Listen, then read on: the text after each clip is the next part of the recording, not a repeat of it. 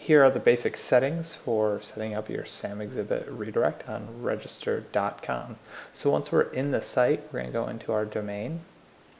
And from here, we're going to scroll down to the CNAME record. And so let's go into edit. And we are going to set up a single redirect, just www to ns1.samx.it. And there's a period at the end. That's correct. So simple settings, and from here you can just hit continue. And then there's only one other step. You'll go into your website forwarding, and then from here you want to take this top record, which is your site.com, and redirect it to http://www. and then your site.com. And that's it.